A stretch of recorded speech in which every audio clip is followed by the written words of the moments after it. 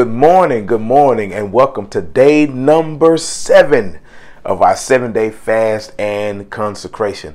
We have had 6 power-packed days, and I'm really hoping and praying that you have gained a new and deeper appreciation for the spiritual discipline of fasting.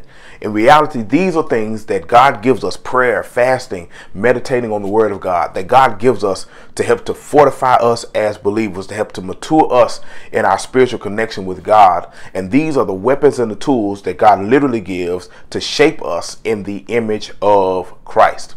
We've had 6 power-packed days, and I'm praying that you have seen results in your life. And for some of us, we're going to have to continue even on after this day. We're going to have to continue in this time of fasting. And so what I wanted to do today, I had a plan, everything. I had it all planned out what I wanted to do. And today we were going to talk about go for it. And right. And so we're going to kind of combine these two things together. Day number 7. Number one, first thing I want you to do is I want you to go for it. And what that means is I want you to develop a portion of your own fasting focus for today. In addition to the one I'm going to give you, I want you to develop that on your own, because for some of us, we're going to have to move from this day, and we're going to have to carry this fast for maybe 21 days or so. It may be 14 days, whatever the Lord puts on you individually. Some of us will have to continue. After today, some of us are done with this round, but some of us will continue. And so what I want you to do is I want you to take this time, and I want you to prepare your focus for today. All right. Now this is twofold. I'm working this together because the Lord woke me up this morning, early this morning, and he put something in my spirit that I have to share with you. I have to share it with you. But this is just for those who need this to move forward.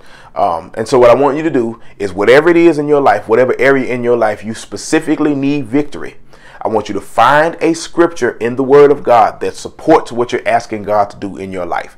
If you don't know where to find it in the Bible, Google search it. Anything, you can look up scriptures on health, scriptures on identity, scriptures on deliverance. Whatever it is, find that scripture that speaks to what you're asking God to do, whatever that place of victory is in your life. You may need answers to some questions. You may be trying to move on, and you're at a crossroad in your life, and you need God to point you in the right direction. Look at those scriptures that talk about God leading us and guiding us. He is the way, the truth, and the life. No man cometh to the Father but by him.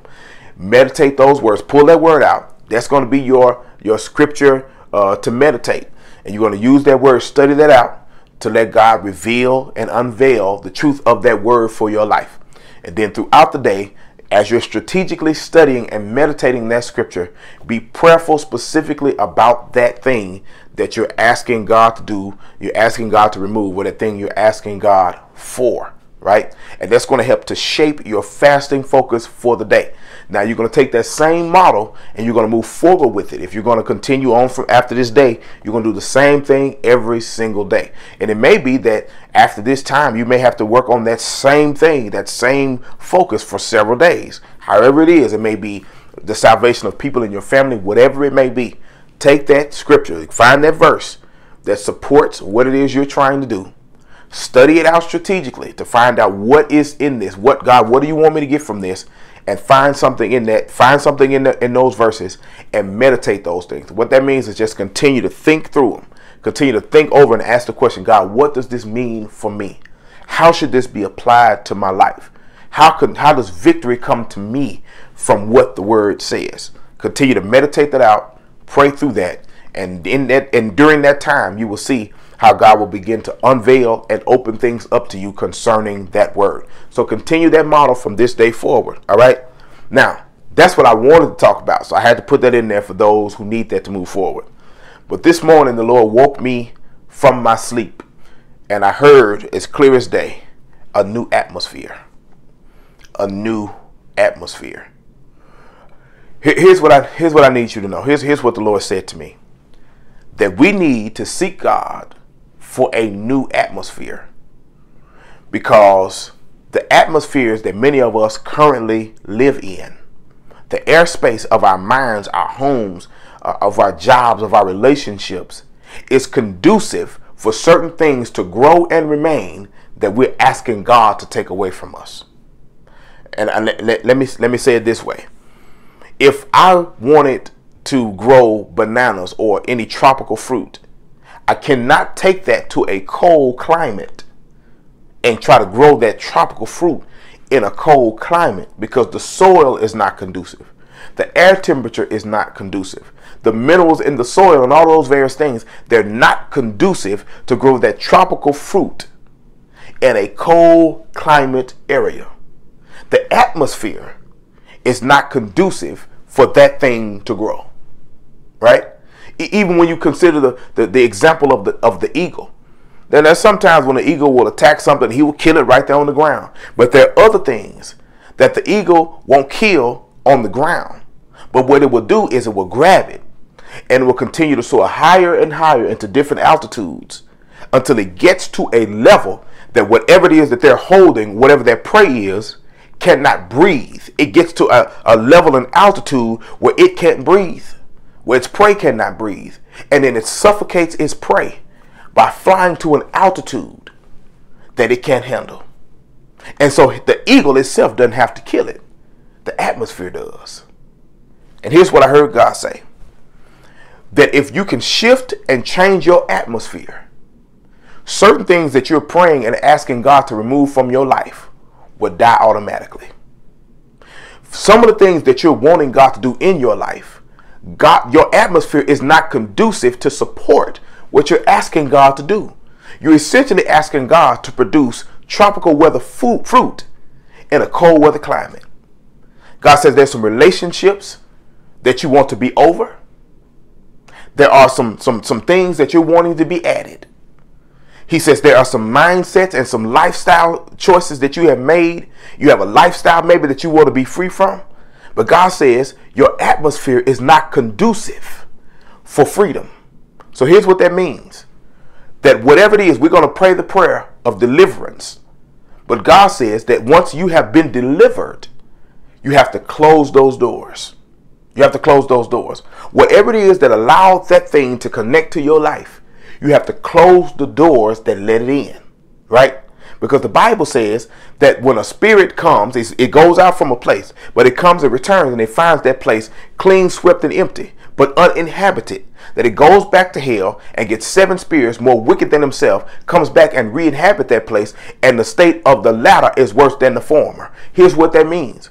That once you have been delivered from something, but you don't go the next step of being filled with the Spirit of God or giving yourself wholly and holistically to God, that very thing that you were freed from is going to come back around and attempt to re-inhabit that place. It's going to try to reconnect with you. But if you're not full of the Spirit of God, and God is not on guard on your heart, if the right atmosphere is not in your temple, that thing can come back to you. And now you just think it's just harmless. Oh, I'm just gonna go out with my friends. I'm just gonna return the phone call. Oh yeah, you can go ahead and come over. We just friends now. And then when you come back and you get reconnected, now the feelings are deeper. The trap is stronger. The pull is stronger, and it's more difficult now to be free than it was in the beginning. We're talking about people who have put down some drugs and some alcohol, who have disconnected themselves from a person, and God delivered you. But after the deliverance, there was no follow through. So that thing came back and found the house clean, swept, and empty, and went back and got 7 spirits more wicked and stronger than itself, came back and re-inhabited the place, and now you're in a worse state now than you were in the beginning. And I hear God say, there has to be a new atmosphere. God says, if you want to hear from me, change the atmosphere. There's too much clutter. There's too much noise. There are too many people in your ear telling you what to do and how to do it. And here you are trying to conform yourself to what everybody wants and what everybody thinks. And God can't get a word in. He said, I need your atmosphere changed. You're in a situation, I got to say this again. You're in a lifestyle that you want to be free from. But God says the atmosphere that you have is not conducive for that. There's some ties that will have to be severed. There are some connections that will have to be made. There are some hard words that you're going to have to listen to. And you need someone to help to hold you accountable that you will listen to. Change the atmosphere. This morning at the Main Street Church of God in Christ, we're returning to the sanctuary. And I've already gotten in contact with the I-team, which is my intercessory prayer team. And they're praying specifically for several things that I've given them on the list. And all of these things lend to setting an atmosphere in the sanctuary and even in the cyber sanctuary. That people that have been connected to things that are holding them, that won't release them, that the atmosphere itself is going to help to do the work. There are going to be some things that are going to be plucked up out of your life when you change the atmosphere. There are going to be some things that are going to be planted in your life that will thrive in the right climate in your life because you're going to change the atmosphere. And so today, pray to God. God, change the atmosphere of my mind. Change the atmosphere of my home. Change the atmosphere of my job. Everywhere that I am, God, change the ambiance and the atmosphere around me. And here's what God is going to do. There are certain things that God is going to change himself. But there are other things that God is going to ask you to evict. He's going to ask you to evict it. He's going to ask you to cut it. He's going to ask you to remove it. And that's your down payment on your own deliverance. Follow the leading of God. Chase hard after God. And when God tells you what to do, you have to follow it because God is going to shift and change your atmosphere. And many of the things that you're asking God to do in your life, many of the things you're asking God to remove or add to your life, the atmosphere of your life is going to help to change and to maintain that for you. And my prayer today is that you would have the strength to follow the instructions, the clarity to hear God clearly, and to develop a new hope in Christ, to know that in him all things are possible. Let's pray. Lord, in the name of Jesus, I thank you this morning for your time, for this time in your presence. I thank you for this 7 days of consecration. Lord, and I pray for those that after this 7 days that will continue in this process, in this pattern. And I thank you for what you're going to do in their lives. I thank you for giving them the clarity to hear you, to know how to proceed from here. God, we don't just want to end this time of fasting and consecration for some of us and then just to fall off and just go back to the way things were. We can't go back to the way things used to be.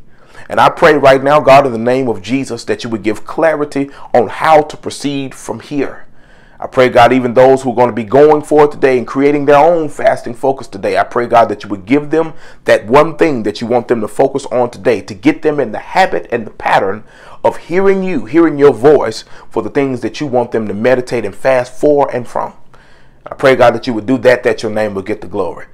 But ultimately, God, I ask you, God, that you would change our collective and personal atmospheres.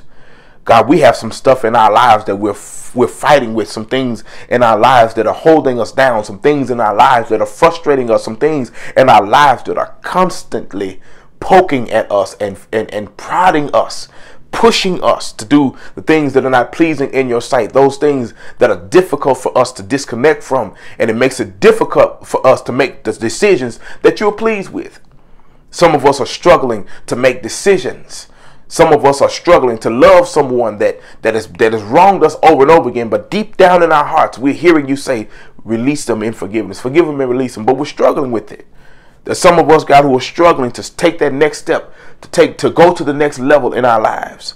Some of us are struggling with the purpose and the call that you have for us, God, because we're going vacillating over accepting it because we don't want the consequences that come with our yes, Lord.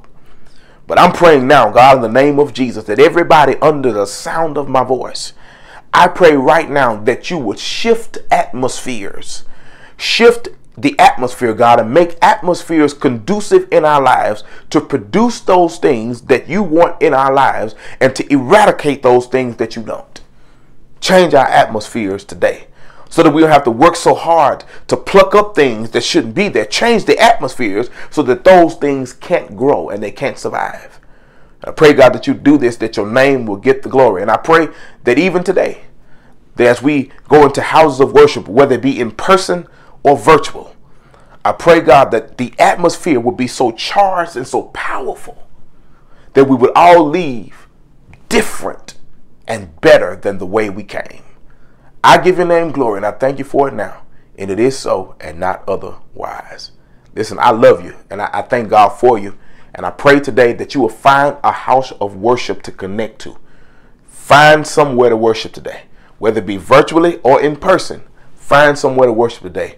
And God is literally going to create a new atmosphere in your life that's going to shift the entire trajectory of your life. May God bless you and keep you.